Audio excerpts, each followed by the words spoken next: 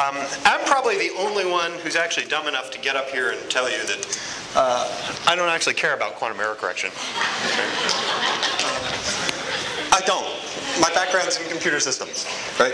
What I care about is building large-scale quantum computer system architectures, right? Now, so that means that we got to have some error correction, right? Because nobody's building perfect qubits yet. At least nobody that's come and talked to me. All right, so the basic idea of what I'm talking about is the concept is a quantum multicomputer.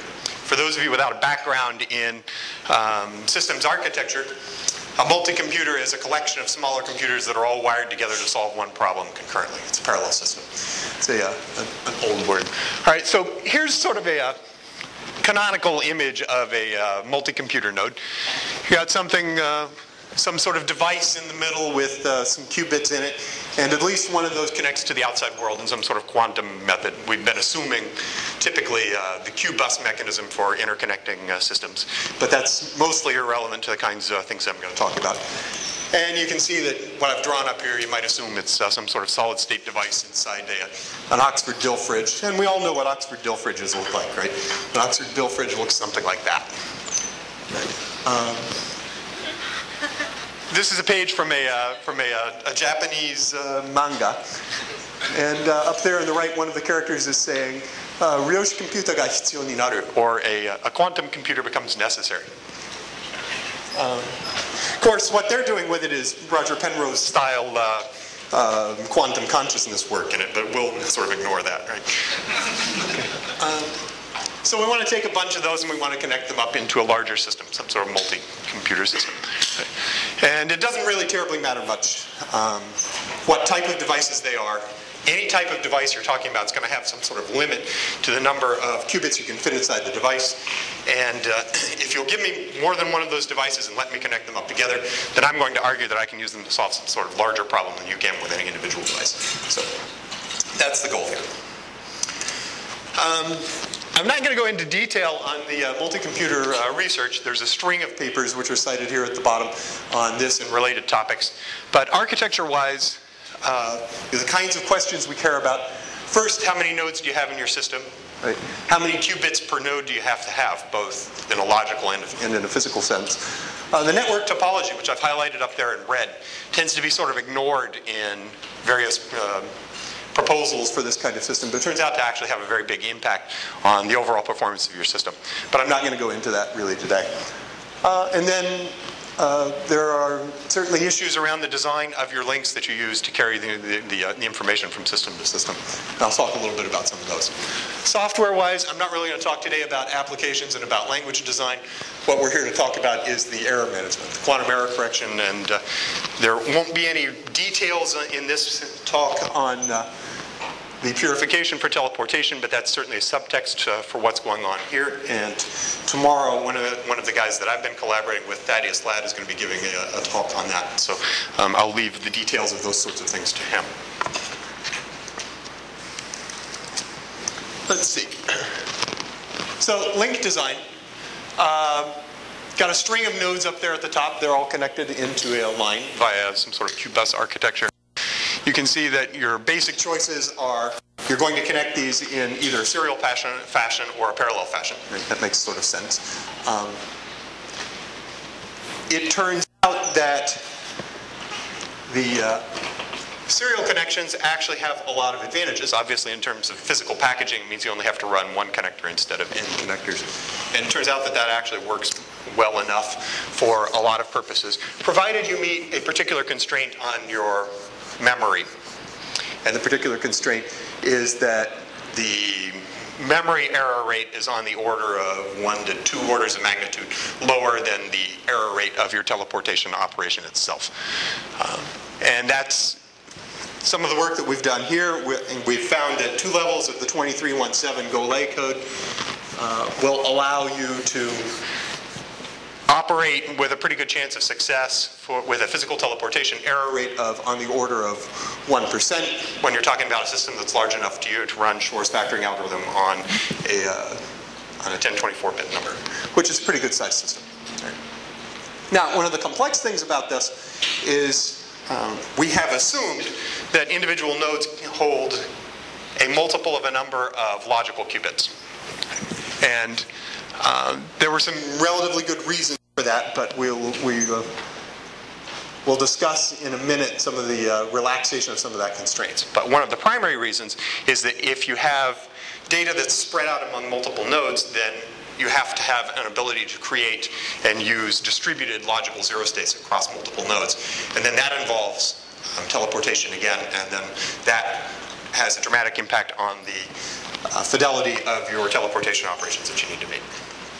And this work is discussed in a paper that's in the IEEE Transactions on Computers, which the editor for quantum material for that is the illustrious Professor Todd Brunn. And I highly recommend working with him. That was a pleasure. Let's see. So link design, I'm not going to really go into any more detail about that.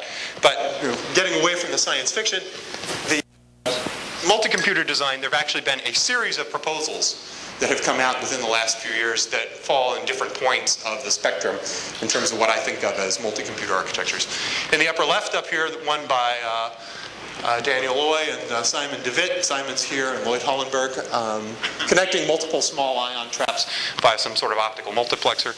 And you'll notice that they don't say anything about the internals of that multiplexer. Now, that's the kind of problem that I care about, but it's not the kind of problem that many of the physicists care much about.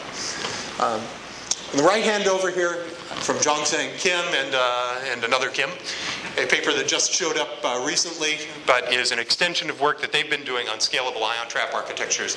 They're talking about connecting a set of nodes through an actual optical cross-connect switch using micromechanical systems. And Jongsang being one of the world leaders in that area, I would have faith in what Jongsang told me about it.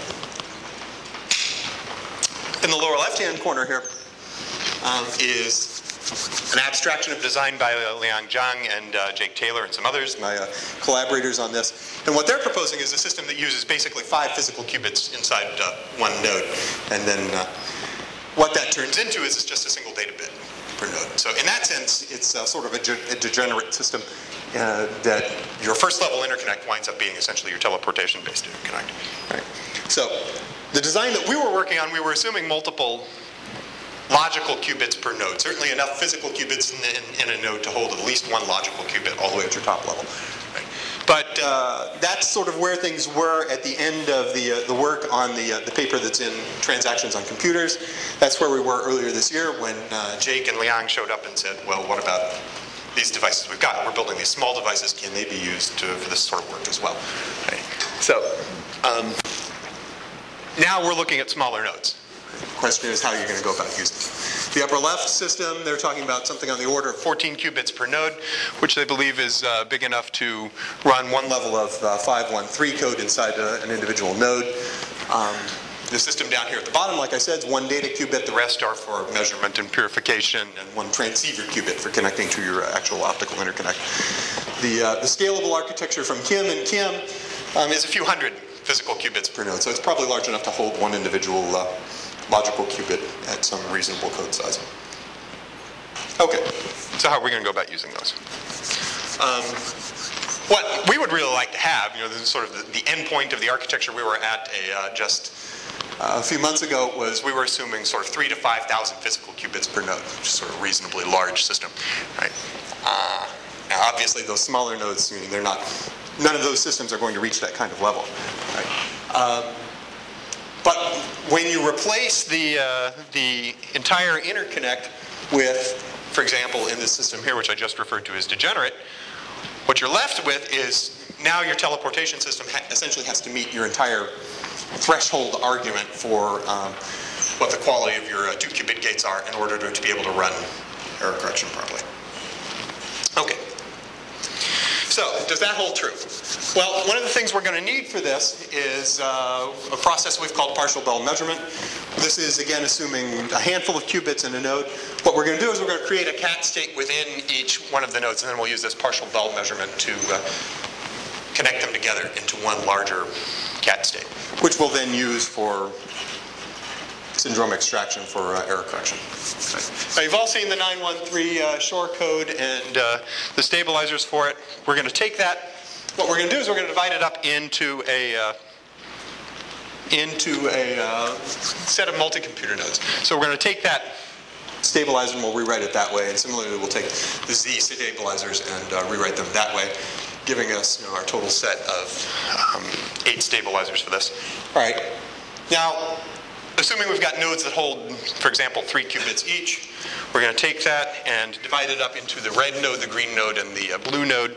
And in order to calculate the eigenvalue for this stabilizer, or the syndrome for this particular part of the error correction, if you prefer, we're going to need one partial Bell measurement that connects across 2 of those nodes. And that one partial Bell measurement will consume 2 Bell pairs, which we use for fault tolerance purposes. It's built and verified using the 2 Bell pairs. All right. And similarly for the related stabilizer for the other one, we need one partial Bell measurement between the other 2 nodes. Now it turns out that the rest of the set of the stabilizers, all of these use cat states that do not have to span an individual node. They run entirely in one node. So the total number of Bell pairs that we have to consume for one round of error correction at this level is just 4 Bell pairs. Okay, that's at the physical level. All right, so what about concatenation? Okay. Now we're going to take 3 of those smaller nodes, or 9 of those smaller nodes, and create, again, we'll group them into 3 groups there, the red, the green, and the blue, because that works well with our layout for the code. It turns out, you can see in the upper right here, we're going to need a full transversal measurement between all of the corresponding pairs of qubits for the 2Z node stabilizer, and that means 9 pairs times the 2 pairs for doing the partial Bell measurement, and of course there's 6 stabilizers like that, and so we're looking at a total of 108 Bell pairs there at the top. At the bottom, the X stabilizers, full transversal operations across the set of logical qubits there, 27 qubits times 2 times 2.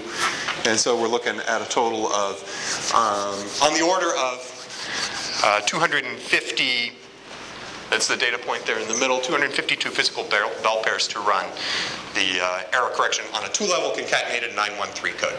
Right? So that's the number of Bell pairs that we need in order to pull this off, which translates into, if you're going to match this up to a threshold, means you need 250 teleportations that are going to operate with something that allows us to get an improved error rate out of the end of our operation compared to this. Okay. Now compare that, the number at the top there, with 1 data qubit per node, we're talking about 400 Bell pairs each, right? So we're talking about a reduction from 400 to 250. That's not such a dramatic improvement. Right? If you go all the way down, or if you increase your node size from that 1 qubit to 3 qubits to 9 qubits, so now at 9 qubits we've got the entire first level in the physical nodes.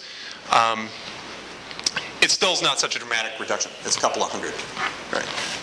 And then, of course, that will allow your first level error correction to be a little bit faster, so it's more like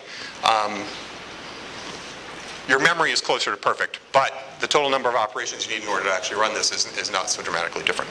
Plus on the order of 81 Bell pairs per logical gate or teleportation. Right, so observations. All these codes require some sort of entanglement between the nodes. We know that, that's obvious. Some of the syndromes are measured purely locally. Others are harder and require this entanglement. Ways of mitigating this. John talked about this morning. There was another talk about it as well. Match it to the error type. Biased error model. What we have essentially is we have an asymmetric memory interconnect. We have high quality connections in one dimension and lower quality connections in another dimension. Perhaps we can match that to the physical system for appropriate things. Now, we also believe that the Bacon-Shor codes relax some of the constraints on how you operate this. We haven't been able to pin down exact numbers on that yet, but we believe that there's room for some improvement in there. In order to do the detailed performance calculation, though, you need to separate out the cost of doing the Bell pair creation from the cost of actually doing the teleportation. So, just to wrap up here real quick, the small nodes are not ideal, but they are usable. But it's going to push your requirement for the fidelity of teleportation up very close to what you need for your threshold calculation, wherever it is you set your particular threshold, 10 to the minus 3, 10 to the minus 4, take your pick. At the second level and above, essentially this teleportation is your interconnect, and so that's where that derives from. And that's sort of the take-home message from all of this, I think. Thanks to my collaborators, Kohei Ito, Kai Nomoto, Bill Monroe, Thaddeus, who's giving a talk tomorrow, Austin Fowler, and you'll find some of our work there. I guess that's about it. Let's put up a couple of pictures of KO, since a lot of people don't know where KO is. And Todd has been talking about the lovely Southern California weather. I just wanted to put up one nice picture that was taken out on the beach just a few miles from here. I believe the guy up there blocking is, in fact, USC's director of supercomputing. That's it. Thanks.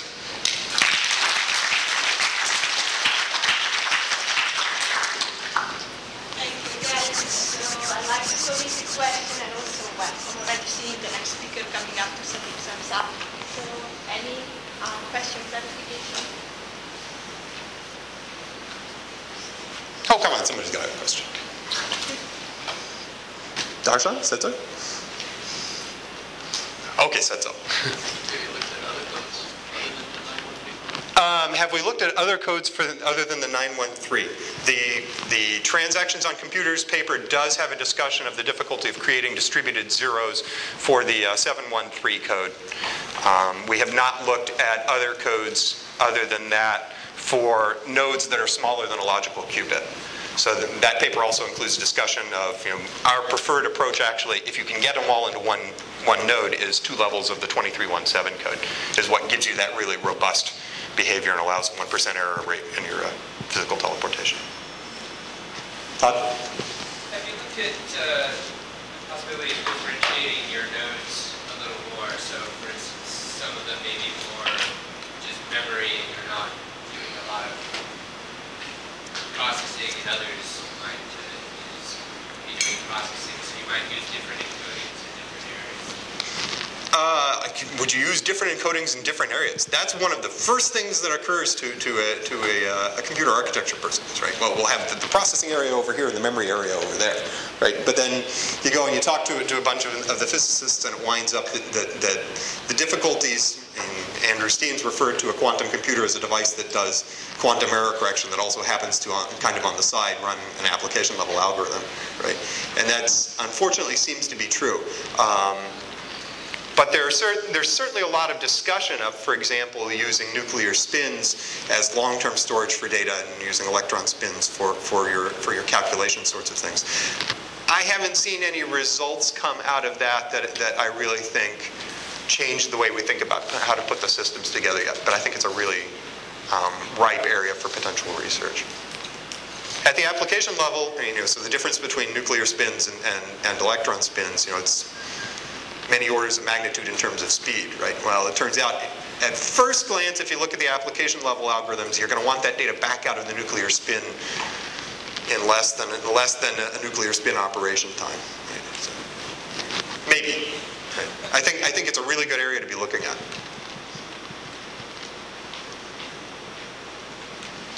Okay, thank you again.